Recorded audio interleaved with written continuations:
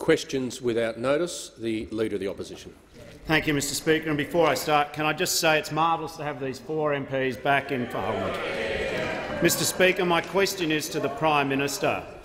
The government said that the by-elections will be a referendum on his corporate tax cuts. Will the Prime Minister now admit that Australian voters right around this country rejected his $80 billion handout to big business, including $17 billion for the big banks? Or does the Prime Minister think that the voters in Perth and Braddon and Fremantle and Longman, they just got it wrong? The Prime Minister has the call. Well, I thank the honourable member for his question. And, Mr Speaker, we well remember the honourable member standing here some years ago saying lower company tax will result in more productivity, more investment, more jobs and higher wages. And we remember that. Of course, Mr Speaker, the microphone was on when he said that, because we all know that he doesn't say, normally, he doesn't say what he's seeking when he's on mic. He said, we saw him on his Outback tour, and he's there, he's all mic'd up, and he said, oh, I'm on mic. I can't say what I'm thinking. Well, Mr Speaker, the reality is Australians never know what the Leader of the Opposition is seeking, because he says one thing to one group and another to another. What was he saying? What was he saying to the $11,000 a head fundraiser sponsored by Macquarie Bank and Genworth? I wonder what he was saying there. Do you think he was saying that company taxes should be higher? I'm sure he was trying to weasel his way around there, trying to tap back to an earlier position. You won't get any consistency from the Leader of the Opposition. All we know is that time and time again he tells people what they want to hear. He has no consistency, and that is why he cannot be trusted. He's failed Australians to give them straight answers on tax. He's failed, just as he failed his members in the Australian Workers' Union, to protect them. He goes around and talks about penalty rates. Penalty rates, very important part of our industrial system, determined by the independent umpire, which he always said whose rulings he would support. But then, of course, when he was the Leader of the AWU, one group of low-paid workers after another were abandoned by the Leader of the Opposition. He failed them as he fails Australians. When he's on mic, he doesn't say what he's seeking, so he's assured us. And, Mr Speaker, when he's off mic, he's no more reliable than when he's on. The member for Swan. Mr Speaker, my question is to the Prime Minister. Will the Prime Minister update the House on how the government's plan for lower taxes will benefit working Australians and small businesses, including in the electorate of Swan? Is the Prime Minister aware of any alternative approaches? The Prime Minister has the call. Thank you, Mr Speaker. I thank the honourable member for his question. Mr Speaker, last week the honourable member and I saw first-hand how small businesses in his electorate of Swan are taking advantage of the lower business taxes that we have delivered and Labor would stop to increase investment and employment. Businesses like Thermo King West, a family-owned refrigeration business employing 23 workers, will now, according to its owner, Steve DeRuy, invest more money back into the business and take on new apprentices as a result of that additional investment.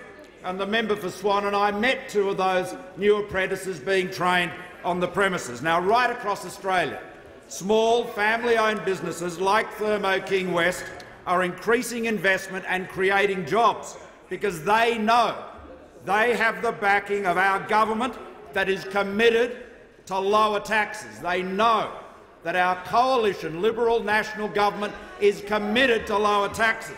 Under our government, businesses with a turnover of up to $50 million will pay 25% rate of tax, less than they would pay under Labor.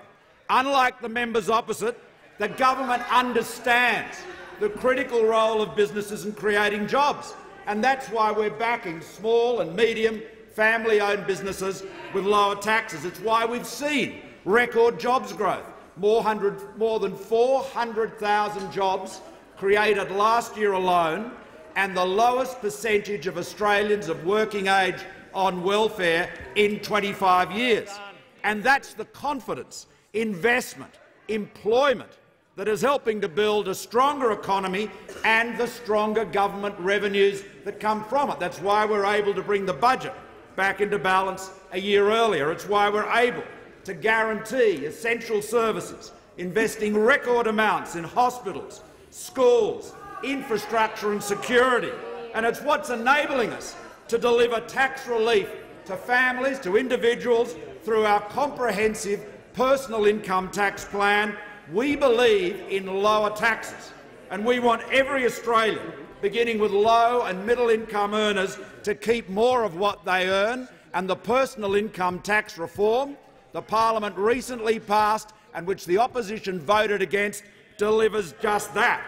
It delivers immediate relief of up to $530 a year for working Australians, while addressing bracket creep so that Australians are paying lower taxes for any extra dollar they earn. By the time the plan is delivered, 94% of Australians will pay no more than 32.5 cents for any extra dollar they earn. That's real reform. The member for Longman. Thank you, Speaker. Speaker, my question is to the Prime Minister. Why is the Prime Minister cutting $2.9 million from the Caboolture Hospital while giving $17 billion to the big banks?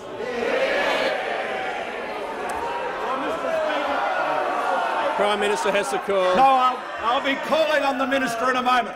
While we welcome the honourable member back from her absence, Mr. Speaker, the great lie that the government is cutting funding from Caboolture Hospital is one that the Minister for Health will now comprehensively refute, as we have done every day that Labor has uttered it. The Minister for Health. The member for Greenway. Minister for Health. Thank you very much, Mr. Speaker, and I want to back up what the Prime Minister says. What we saw in Queensland during that campaign from the ALP was a tissue of lies, an absolute farrago of dishonesty. How do we know this? How do we know this? Because in the Metro North area, which includes the Caboolture Hospital, what did Queensland Labor do in 2016-17? They cut funding to their own area, to their own hospitals, by $20 million. These are not our figures, these are their figures. A cut by Queensland Labor about which the Leader of the Opposition was palpably silent, about which he said nothing, about which he put them in witness protection. What we saw was a $20 million cut from Queensland Labor. They're the facts. And what did we do on our side? In that period, there was a $120 million increase in federal funding to the Metro North area. Minus 20, Queensland Labor, plus 120, the federal coalition government. Those are the facts based on not just our figures, but the Queensland government's figures and those of the independent assessors in this space. So whilst we've gone up, they have reduced funding by $20 million. And what does that mean? That means that Queensland is providing less money for beds in Caboolture Hospital, less money for services in Caboolture Hospital, less money for other treatments in Caboolture Hospital. And at the same time, what we have just done is guarantee $11 million for increased drug and alcohol funding in Caboolture, an issue in relation to methamphetamines and the challenge on the streets, which was raised by so many people. So we're increasing funding, Queensland Labor is decreasing funding, and when it really counts, federal Labor hid the fact that their own people in their own state are taking money away from their own hospitals. The member for Gilmore. Thank you, Mr. Speaker. My question is to the Treasurer. Will the Treasurer update the House on the impact of the government's legislated personal income tax cuts for all Australians, including in my electorate of Gilmore? Is the Treasurer aware of any other suggestions? The Treasurer has the call. Mr Speaker, the government is on the side of those Australians who believe they should keep more of what they've earned. That's who we're on the side of, because that's what we believe. We believe that Australians should keep more of what they have earned. We do not believe that our tax relief package, legislated through the parliament, more than $140 billion in tax relief is a giveaway, like the Labor Party does, because we know it's their money. It's their money in the first place. And we believe Australians who work hard, running businesses out there as wage earners, should be able to keep more of what they have earned. It's not a giveaway. It's not your money to give away, the Labor Party. It's their money that they should be able to keep, and that's what this side of the House believes, Mr Speaker. We believe in a fair go, Mr Speaker, but we also believe in a fair go for those who have a go. And those who are out there working hard, earning wages, they deserve the fair go of being able to keep more of what they have earned. That's why we legislated, opposed by the Labor Party, we legislated personal income tax relief for all working Australians paying tax. Not just some, all working Australians paying tax, Mr Speaker. Now, the Labor Party voted against it, and they want to take a $140 billion tax relief legislated plan, if they are elected, and cut it in half. Cut it clear in half and take back the relief that those hard-working Australians deserve, and this parliament and the other place has legislated to deliver to those Australians.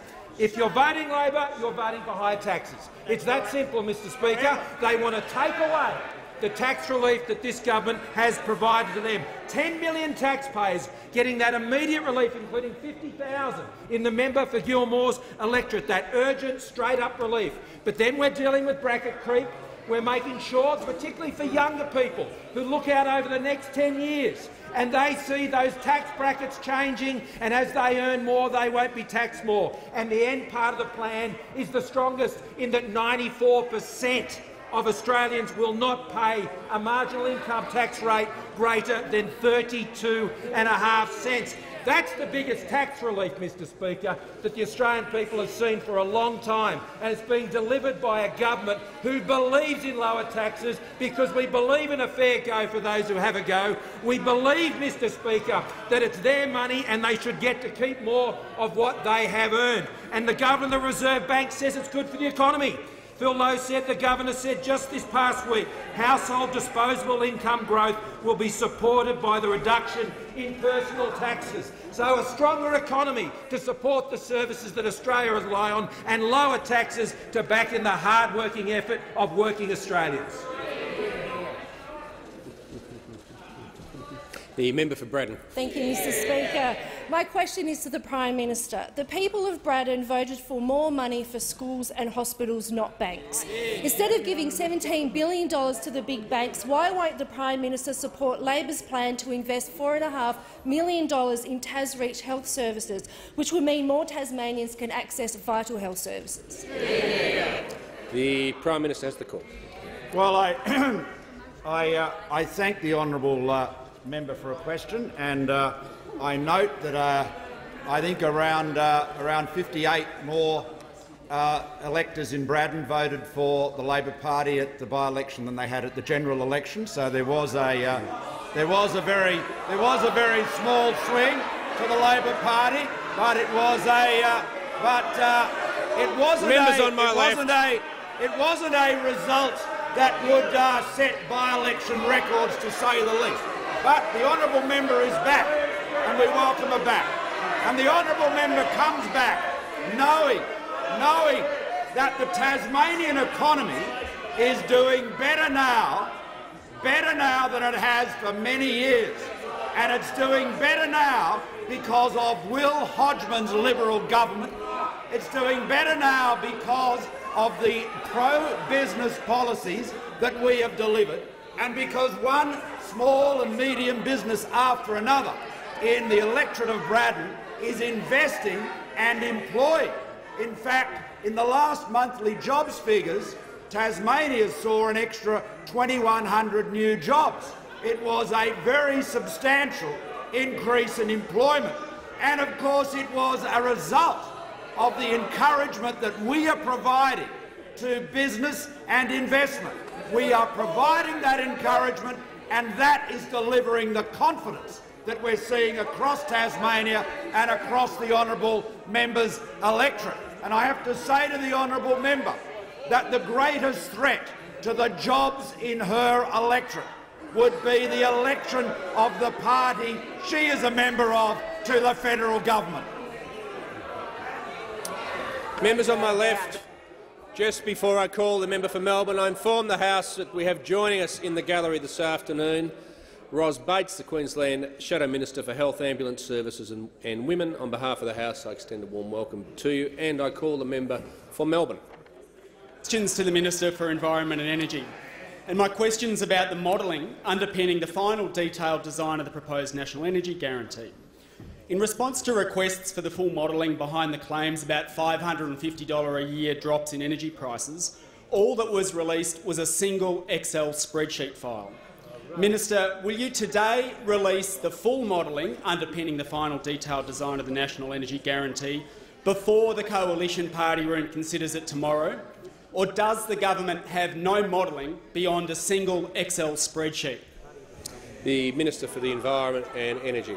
Well, Mr Speaker, I appreciate the Greens' interest in our party room, Mr Speaker, because they are the party of the carbon tax, Mr Speaker. They are the party, in partnership with the Labor Party, which saw electricity prices increase each and every year when they were in office. Each and every year, prices double. Now, Mr Speaker, the member for Melbourne should know better that the modelling that was undertaken by ASIL Allen was for the Energy Security Board, and it made it very clear in their detailed report that they allowed and made public their technology costs. They made public their fuel costs. They made public their capital costs. They made public, Mr Speaker, the exchange rate, the inflation rate, all the inputs which went into establishing that, together with the National Energy Guarantee, Australian households will be $550 a year better off, Mr Speaker, and that will see the wholesale price of power come down by about 20%, Mr Speaker. Now, that is significant. That means hundreds of thousands of dollars to be saved by hospitals, to be saved by supermarkets, millions of dollars to be saved by chemical manufacturers and paper manufacturers, blue-collar workers that the Greens don't even pretend to represent, Mr Speaker, because the Greens are all about ideology. The Coalition, when it comes to energy policy, is focusing on engineering and economics, Mr Speaker. The reality is that we have listened to the independent experts. The reality is this policy has been backed by business, industry and consumer groups. And the reality is that this policy will reduce power prices, together with existing policies, by $550 a year. The member for Calare. My question is to the Deputy Prime Minister and Minister for Infrastructure and Transport. Will the Deputy Prime Minister update the House on how the government is supporting small businesses in regional Australia, including in the central west of New South Wales? And is the Deputy Prime Minister aware of any roadblocks to tax relief for regional Australians? The Deputy Prime Minister has the call. Thank you, Mr Speaker, and I thank the member for Clare for his question. Mr Speaker, when the regions are strong, so too is our nation, and we certainly see that at the moment. Writ large. Don't you start, and don't you start either. I mean, seriously, member for McMahon, seriously. You wouldn't know a region if you saw one, and quite frankly, your leader wouldn't either. I mean, he's covered more territory than Burke and Wills or Tony Burke and the member for Wills lately, and quite frankly, Mr Speaker, he did Glenn Robbins proud. Russell Coit would have been laughing when he talked about— Deputy Prime Minister will come back to the question. He went into the region, started talking about my mic's not on, so I can't say what I'm thinking. But further to the member for Clare's question, Mr Speaker, we have delivered— the Liberal and Nationals have delivered historic tax relief for hard-working mums and dads, for businesses right throughout the central west of New South Wales, and they are doing it tough, Mr Speaker. They are doing it tough. They need every dollar that they can get so that they can reinvest it in their own business, because that's what good small businesses do. They get a bit of tax relief, they reinvest it in their own business. They give that young Australian their first start. They give that older Australian who might be transitioning from one long career and have fell on hard times, or indeed they need a new career, they get work with a small business, particularly one in a regional area who's willing to give them a go, such as Barker's Butchery in Oberon. I visited with the member for Calare. It's a good little small business. It was part of my small business roadshow that I dropped in there. Wayne Barker, he's had the business since 1978. He's having a go. They're the sorts of people that we want to back. They're the sorts of people that the Treasurer is backing with his historic tax relief, the lowest tax rate for 78 years, brought about thanks to a Liberal and Nationals government. Akehurst Bakery in Blaney. It's owned by Matthew and Denise Hutchison, another great little small business in the Central West. Now, the Central West is doing it tough because of the drought, but we're there backing them with tax relief. We're also backing infrastructure, such as bridge replacements, $2.3 million, making sure that these regional communities are connected, making sure that we get those vital linkage points from Farmgate to the rail line or on better roads, to ports, to the markets. Our free trade agreements that we've been able to broker with South Korea, Japan, China, Peru, thanks to the good work by the Trade Minister and his assistant, the member for Parks, making sure that we get those trade points backed up through better roads and bridges, such as Browns Creek Road Bridge, Blaney Street Overbridge and the Gooderman Bridge, $2.5 million upgrade of Bathurst Airport, another piece of vital infrastructure, $10 million for Velocity Park under the Building Better Regions Fund. They're all funding measures that will go, Mr Speaker, if this man ever becomes Prime Minister. The member for Fremantle. Mr Speaker, my question is to the Prime Minister. The people of Fremantle voted overwhelmingly for more money for schools and hospitals, not banks. So instead of giving $17 billion to the big banks, a policy for which no Liberal candidate in WA was prepared to argue, why won't the Prime Minister support Labor's plan to invest $5 million to build an urgent care clinic at Fremantle Hospital? The Minister for Health.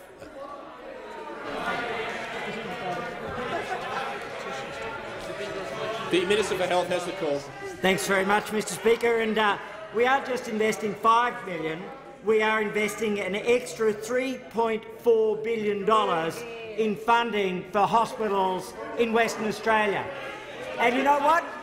It was the West Australian Labor government that signed that agreement with the Prime Minister, that reached that agreement at the COAG earlier this year. And so on a bipartisan basis, what we saw is the commencement of a process that is now seen as part of a $30 billion increase in hospital funding around Australia. 3 Labor states and territories and 3 coalition states and territories sign up to more hospital funding. And what do we see in Western Australia? In Labor's last year in government, federal funding was $1.4 billion. This year it's $2.2 billion, but it will grow under the Prime Minister's agreement, the coalition government's agreement, to $3.2 billion, and that will be a $3.5 billion increase in federal funding to Western Australia for hospitals. And at the same time, you know what's interesting? At the same time, we know from what the West Australian government has told us, the Leader of the Opposition and the federal ALP tried to stop WA from signing the agreement. They tried to stop Western Australia from signing up to more hospital funding. So when you understand what this Leader of the Opposition is about, it's not about more hospital funding in WA or Queensland, because he was silent in Queensland at the slashing cuts of the Palaszczuk government. It's not about more funding in Western Australia, because he tried to stop the Western Australian Labor government from signing up to an agreement with the federal government. It's about taking any chance to take an advantage at the cost of the very people he purports to represent. And that's his history, that's his practice, that's his approach when he was not just the Leader of the Opposition, not just a minister in the previous government, but when he was a union leader ripping money off the most vulnerable workers. So at the end of the day, what you see is $3.4 billion of additional federal funding for Western Australia for hospitals, an extra increase from $1.4 billion to a more than doubling of $3.2 billion over the period from when Labor was last in government to when our new hospital agreement reaches its final year. That's real investment, and you can only do that. You can only do that when you've got the economy which supports the ability to invest in new hospitals, in new treatments and new medicines. The member for O'Connor. Thank you, Speaker. My question is to the Minister for Revenue and Financial Services. Will the minister update the House on how the government is helping Australians through lower taxes, including those in my electorate of O'Connor? Is the minister aware of any threats posed by adopting a different plan? The Minister for Revenue and Financial Services.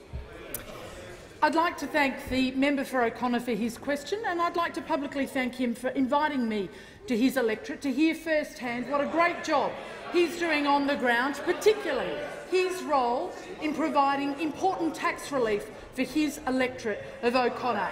He, like every member of this team, believes how important it is to provide tax relief for hard-working Australians, because we understand that Australians work hard for their money and their money belongs to them. We get that, but plainly those opposite do not. That's why we have been able to deliver tax relief for small, medium and family-sized enterprises that employ around 5 million Australians, including 20,000 businesses in the member's own electorate of O'Connor. And it's why we have also delivered personal income tax relief for more than 61,000 low and middle income earners in O'Connor and around 10 million people right around the country, thanks to our legislated personal income tax plan. And we did that despite those opposite fighting us every single step of the way. Now, he asks me about the threats. Are there any threats? And standing in the retiree forums that he organised, I did hear a lot about those threats, particularly the threat of the Leader of the Opposition's mega retiree tax, a $55 billion hit on retirees, those people who can least afford it. And of course what that will mean for the member is around 6,000 members of his electorate will lose their tax refunds under Labor. Now, for some of those people, I heard that that represents about 30% of their income. And we know that it will hit around a million people right across the country. That's grandmas, that's grandpas, that's men and women, that's mums and dads. Shame, Labor, shame, for wanting to steal the tax refunds of hard-working Australians, because these people are not the top end of town. They're not the millionaires that he likes to pretend. In fact, 96% of them have got a taxable income of less than $87,000. These are low and middle income earners, for Rankin. Not millionaires, as the Leader of the Opposition likes to claim. So what is it that the Leader of the Opposition has got against aspirational Australians? What is it that he has against self-reliance, people wanting to be self-reliant in retirement? And what other nasties does he have up his sleeve? Because we know he won't tell us everything when he knows that the microphone is on. The only promise you can trust from the Leader of the Opposition is that he has his hand in your pocket. The Leader of the Opposition. Thank you. My question is to the Prime Minister. Today, 9 News has reported that the almost $500 million of taxpayer money that the Prime Minister offered to a small private foundation in a closed-door meeting was rushed out of the department in just 24 hours. Whether it's taxpayer-funded new coal-fired power stations or just private foundations run by his friends, why is this Prime Minister so reckless with taxpayers' money? The Prime Minister has the call. Well, thank you, Mr Speaker. The honourable member demeans himself and his party with his smears, but I will ask the Minister for the Environment to deal with the timeline and the process relating to that grant. Members on my left. The members for Burt and Bass.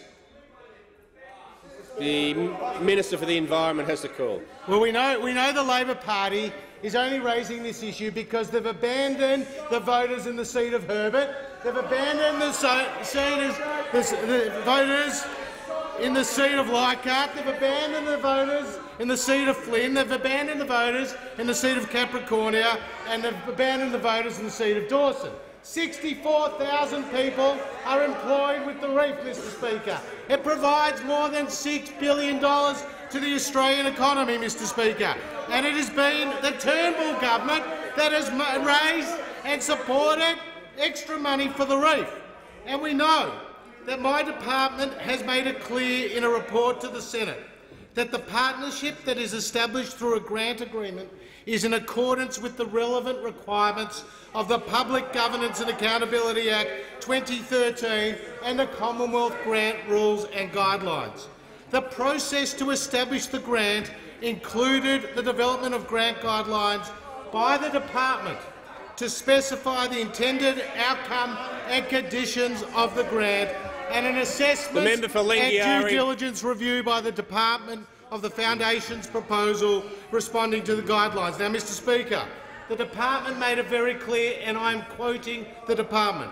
The department assessed that the Foundation's proposal represents value for money and is an appropriate use of Commonwealth resources, Mr Speaker. So at the end of the day, the Leader of the Opposition knows the only reason he is raising this is because under the Labor Party, the Environment Department's funding for reef projects was around 50% lower than what it is under the Coalition, Mr Speaker. That under the Labor Party, their last year in office, base funding for the Great Barrier Reef Marine Park Authority was nearly a half of what it is today, Mr Speaker. The Labor Party knows that when they were in government, they put the reef on the path to the endanger list, Mr Speaker. And the Labor Party knows when they were in government, that they had no long-term plan and no funding for the reef. Mr Speaker, only the Coalition will stand up for regional jobs in Queensland and will support the reef with a record investment of funding. The member for Brisbane. Thank you, Mr Speaker. My question is to the Minister for Home Affairs. Will the minister update the House on the importance of having strong and consistent border protection policies? What action is the government taking against groups seeking to undermine the success of these border protection measures? The Minister for Immigration and Home Affairs. Well, Mr Speaker, I thank the honourable member for Brisbane for his question and recognise the fact that, Mr Speaker, it's now been 1,478 days since the last successful boat arrival, so this government has taken control of our borders. When Labor was in government, they lost control of the borders, Mr Speaker. And the worst part is that Labor has not learned the lesson of 6 years of the Rudd-Gillard-Rudd years. The fact is, Mr Speaker, that they presided over 50,000 people coming on 800 boats and 1,200 people drowned at sea. They put 8,000 children into detention. And, Mr Speaker, at the next election, they promised to do it all again. The fact is, Mr Speaker, the left of the Labor Party is dictating policy in relation to this particular area, and we know that over the course of the last couple of weeks, the ACTU and others have been out there calling for a shift in the Labor Party's position to weaken Labor's position on border protection. But that is exactly what Julia Gillard fell for, and it's exactly what Kevin Rudd fell for, Mr Speaker. Now, we aren't going to allow the people smugglers to get back into business, and people who believe that somehow this problem has been dealt with and the problem has gone away don't recognise that we've turned back 33 boats over the last couple of years. We've disrupted over 70 attempts to put people onto boats to send them to Australia. And, Mr Speaker, we've already seen tens of thousands of people cross the Mediterranean at the beginning of this year into Europe. The problem has not gone away. Now, Mr Speaker, we've secured our borders, but we've done much more than that. We have gone through people who are here as non-citizens, that is, those people who are here on visas, and we have cancelled more visas of criminals in the last 12 months than Labor did in 6 years. So, Mr Speaker, we've been able to deal with a number of outlaw motorcycle gang members who are involved in the distribution of ice. They are the criminals who are responsible for importation and distribution of drugs in this country. But, Mr Speaker, at the same time, we've been able to get off Manus and Nauru 371 of the people that Labor put on Manus and Nauru. I did not put a single person on Manus or Nauru, but I am getting them off. The Labor Party put them on because they lost control of our borders. And, Mr Speaker, as sure as night follows day, if this Leader of the Opposition is elected as Prime Minister in this country, those detention centres will refill overnight. And the fact is that when you look across the backbench, there is one after the other who advocates a watering down of Labor's position, and what they would result in is giving control back to the people smugglers who would see people back on boats, kids drowning at sea and kids back into detention. And for that, Mr Speaker, they should be condemned. Members on both sides, the Manager of Opposition Business. Thanks, Mr Speaker. My question is to the Prime Minister. Yesterday, the Environment Minister said there was extensive due diligence before the Prime Minister offered a small private foundation almost $500 million in taxpayers' money in a closed-door meeting on the 9th of April. But today the Foundation's CEO explained that no one in the Foundation was contacted and she wasn't even aware there was a due diligence process underway. Could the Prime Minister now give us 3 minutes detailing the extensive due diligence that his minister referred to?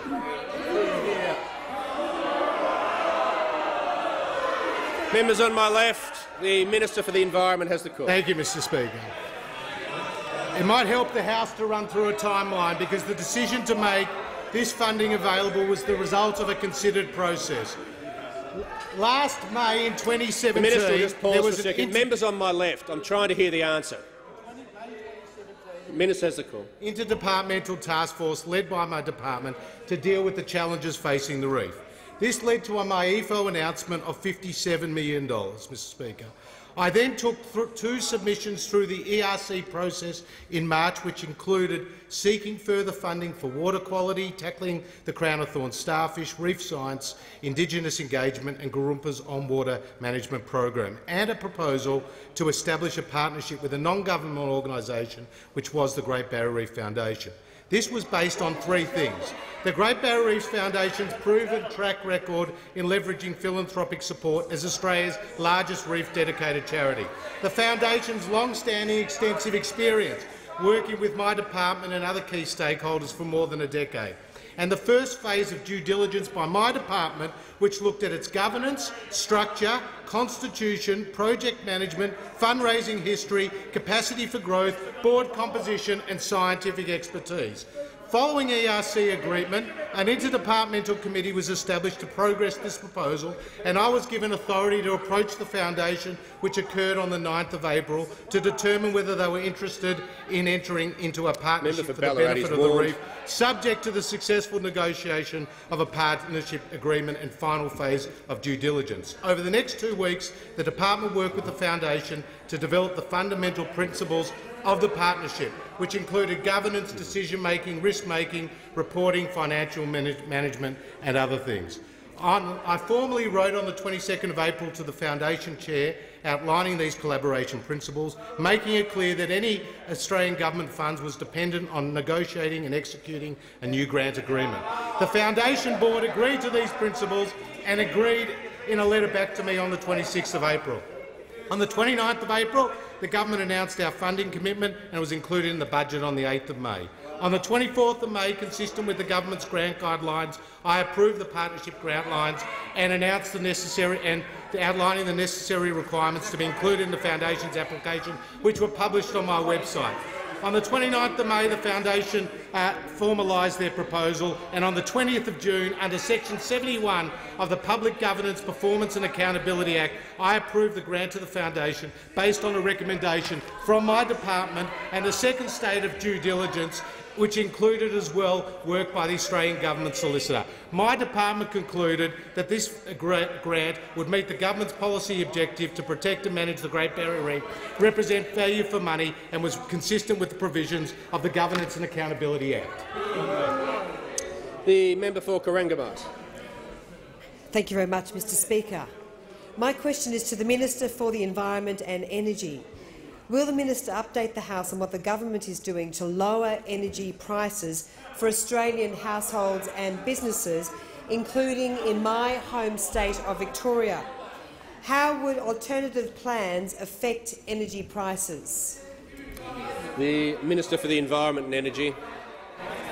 Well, thank you, Mr Speaker, and I thank the member for Corangamite and her hard work in trying to drive down energy prices, because in Victoria they have the second highest prices in the country, Mr Speaker. In Victoria they cheered on the Labor government, the closure of Hazelwood, and in Victoria, Mr Speaker, AEMO have indicated there could be up to a 43% chance of load shedding, Mr Speaker. That is a result of the Labor government in Victoria not putting lower power prices at the top of the priority list, Mr Speaker. In contrast, the coalition government has been doing exactly that. We've intervened in the gas market to get more gas available to Australians before it goes offshore. We've abolished the ability of the networks to game the system, which will save Australian customers billions of dollars. We've secured a better deal for Australian households as they've moved onto better market offers from the more expensive standing offers. And our plan is working. The wholesale cost of electricity is down around 25% of this year, with the price last week at $68 a megawatt hour compared to $101 a megawatt hour for the same time the year before. And on the 1st of July, power bills have come down in New South Wales, Queensland and South Australia, and hopefully in Victoria when they do their resetting in January of next year. And this is saving households hundreds of dollars and businesses as well, Mr Speaker. Now, the National Energy Guarantee will consolidate this progress, with the average Australian household seeing their bill come down by around $550 from the National Energy Guarantee and the other activities we have underway. And the wholesale price will come down by about 20%, which could be worth millions of dollars to energy-intensive customers, Mr Speaker. Now, Mr Speaker, you don't have to take my word for it. Listen to what the Queensland Chamber of Industry and Commerce, representing 400,000+ Queensland small business owners, said. At the end of the day, the National Energy Guarantee promises what we've all been waiting for: a downward pressure on electricity prices and policy certainty. BHP, the biggest user of power in South Australia. We expect the guarantee will result in lower power prices. The Business Council of Australia, representing thousands and millions of workers in various forms across the country, it's a practical, workable solution that prioritises reliable and affordable power. The NEG is a game-changer and has the full support of business. And the National Farmers Federation, support for the National Energy Guarantee is support for certainty. Our message is pretty simple. We want some policy certainty. For us, is the best game in town. So, Mr Speaker, while the Labor Party will accelerate the closure of coal-fired power stations, the Labor Party are obsessed with emissions. We are focused on prices and reliability. The National Energy Guarantee will do exactly that. The member for Port Adelaide. Well, thank you, Mr Speaker. My question is to the Prime Minister. Is the Prime Minister aware that the former Prime Minister, the member for Warringah, has ridiculed claims that power prices will fall under the Prime Minister's National Energy Guarantee, saying, and I quote, "Well, frankly, pigs might fly." Does the Prime Minister agree with the man who replaced? Deputy Prime Minister will cease interjecting. The Prime Minister has the call. Independent assessment of the Energy Security Board, the almost unanimous views of industry groups and business leaders around the country, all of whom support the National Energy Guarantee as a means of ensuring that we will have more affordable energy. The honourable member knows very well what happens when you now allow ideology and idiocy to take charge of energy policy. He knows very well what happens there in South Australia, where you had the most expensive and the least reliable electricity in Australia. The time has come for engineering and economics. The National Energy Guarantee delivers that. And the Energy Security Board, comprising 5 of the most expert, numerate members of the community associated with energy policy, has delivered this policy, delivered this plan. It's a good one. It has more support across the community than any energy policy I have seen in decades. And that's why, Mr Speaker, it deserves the support of the opposition and all honourable members. The member for Grey. Thank you. Member for Grey has the call. Thank you very much, Mr Speaker. My question is to the Minister for Defence, Industry. My question to the Minister is, can he update the House on the recent decisions by the government that are creating jobs and building the defence industry, and how does this compare with the approaches of the past? The Minister for Defence Industry. Thank you, Mr Speaker. I thank the member for Grey for his question. I can tell him and the House that in late June the government announced that BAE Systems Australia would build the 9 anti-submarine warfare frigates at a cost of $35 billion in an Australian shipyard at Osborne, using Australian workers, Australian steel, creating jobs here in Australia, partnering with the ASC Shipbuilding, which will be hived off from the ASC Submarine Company. So we are creating the sovereign defence industry in shipbuilding that we promised to do over 2 years ago, Mr Speaker. A $35 billion commitment to our naval shipbuilding industry, driving highly sophisticated jobs in a high-technology industry, which would never have happened if the Labor Party had remained in power, Mr Speaker. The last naval ship that would ever have been built in this country would have been the HMAS Sydney, which rolled off the line in this year, Mr Speaker, as the third of the air warfare destroyers. So the Turnbull government, Mr Speaker, investing in our defence industry, creating jobs all around Australia. BAE has already pre-qualified over 550 companies, small and medium enterprises, in their supply chain around Australia.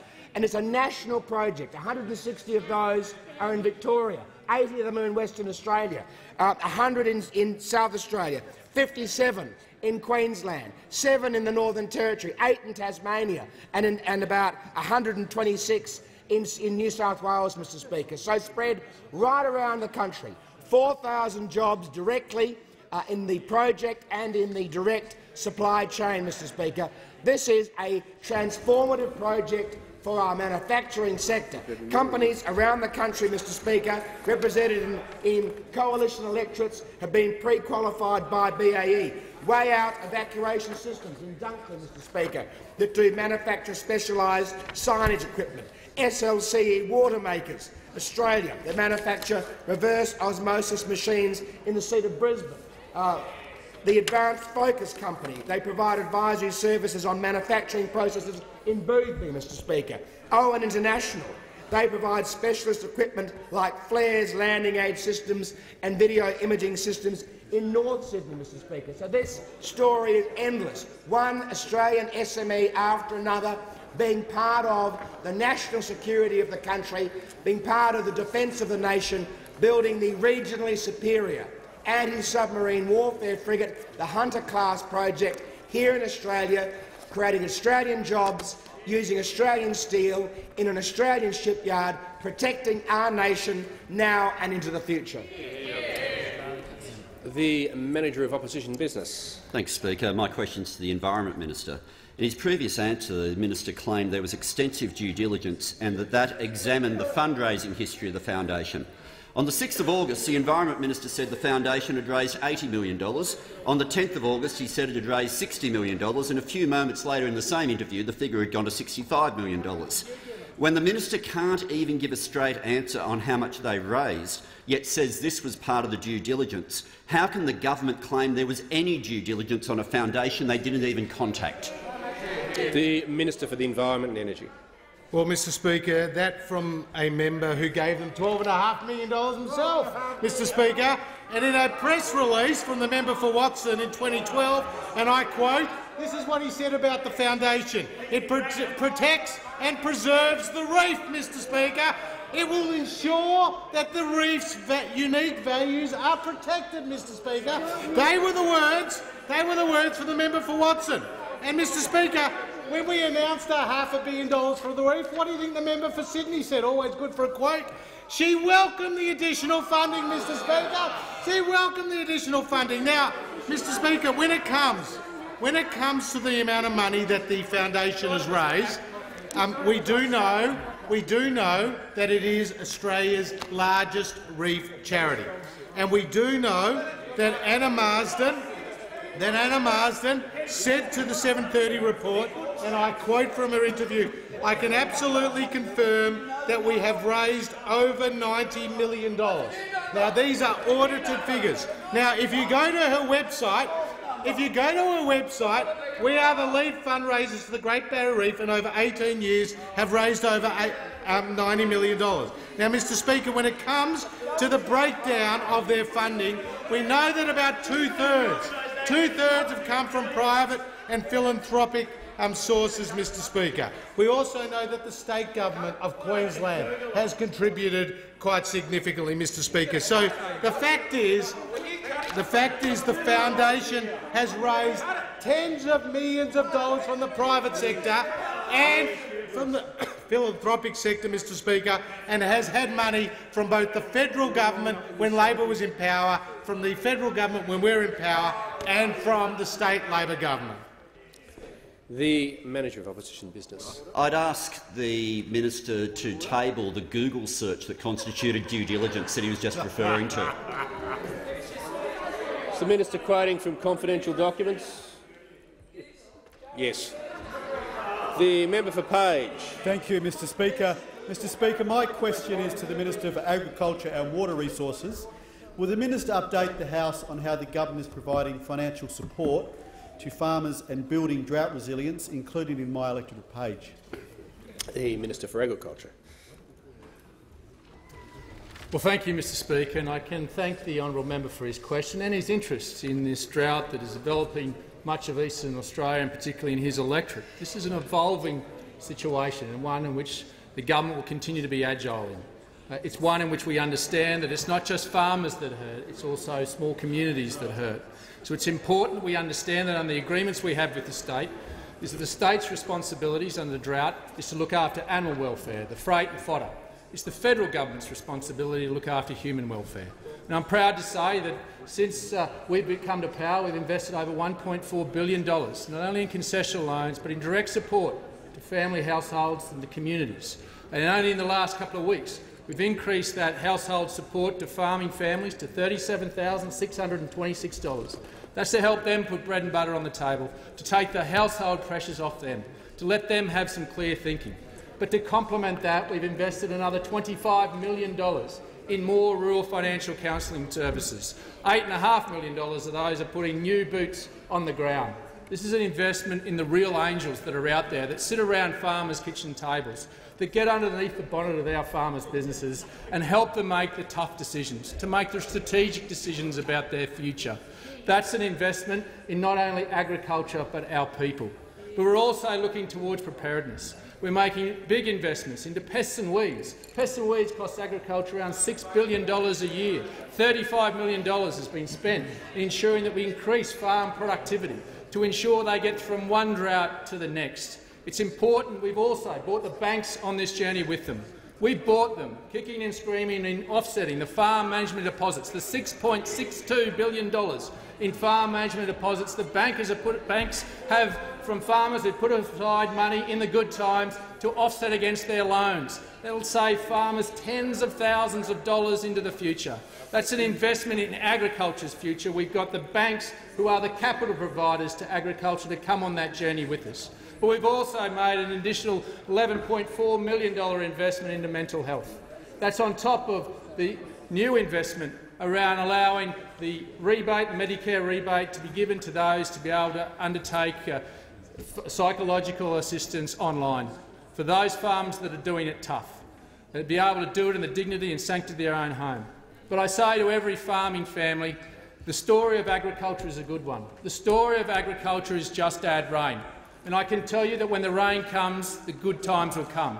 And your government, the Australian people, will stand shoulder to shoulder with you, because we believe not only in you, not only in agriculture, but we believe in your communities. The Manager of Opposition Business. Thanks very much, Speaker. My question is to the Environment Minister. Earlier in question today, the Environment Minister said the department assessed that the Foundation's proposal When did the department receive the foundation's proposal? Was it before or after they were offered $500 million? The Minister for the Environment and Energy has the call. Mr Speaker, the member for Watson wasn't listening very carefully, because I said on the 29th of May the foundation finalised their proposal.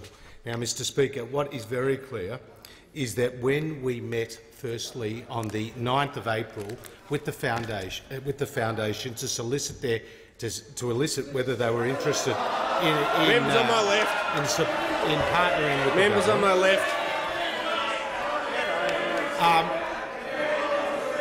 When we met with the foundation, well, I would have thought the member for Watson would welcome, like the member for Sydney, would welcome $500 million into the reef to underpin regional jobs. That's the key here, Mr Speaker.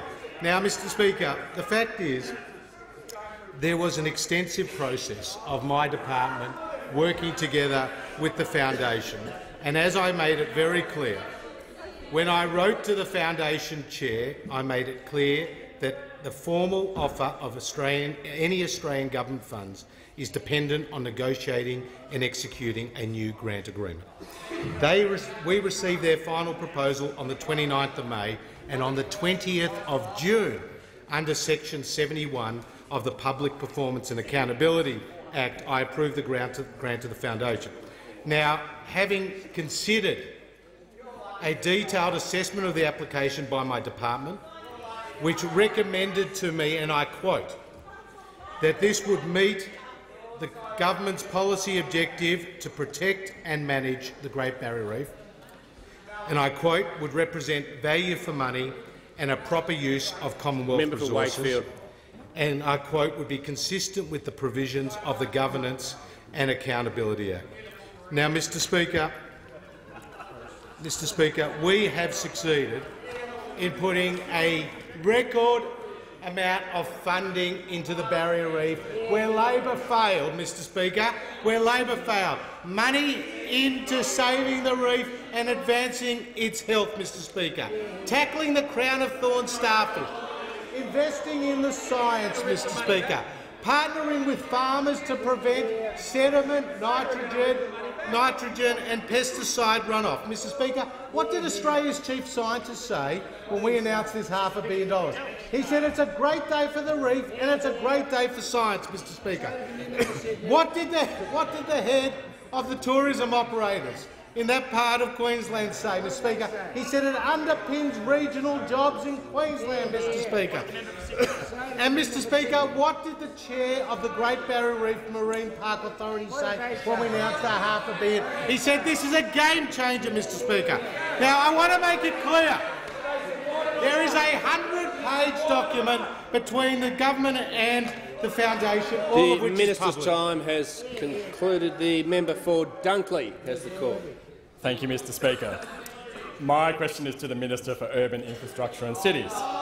Will the minister update the House on how the government's investment in infrastructure compares to previous periods, including in my state of Victoria and in my electorate of Dunkley, and how this investment flows down to businesses? How would other ideas undermine this success? The Minister for Urban Infrastructure.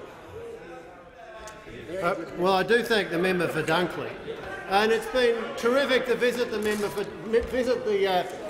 Baxter Station with the member for Dunkley on several occasions, because the member for Dunkley is delivering for his electorate.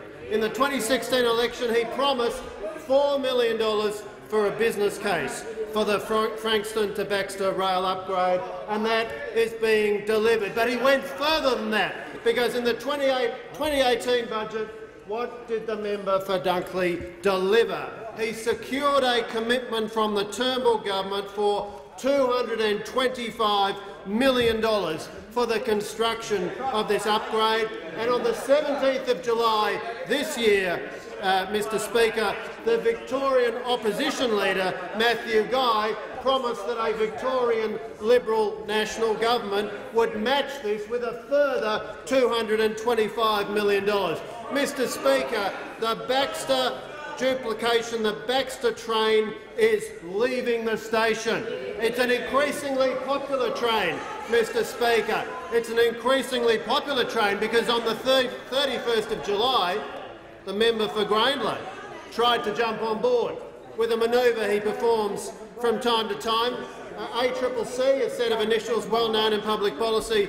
Here it stands for the Albo Copy and Claim Credit Manoeuvre, and we saw that on the 31st of July. The minister will refer to members by their correct titles. I've made this point over and over again. Mr Speaker, the true credit belongs to the member for Dunkley.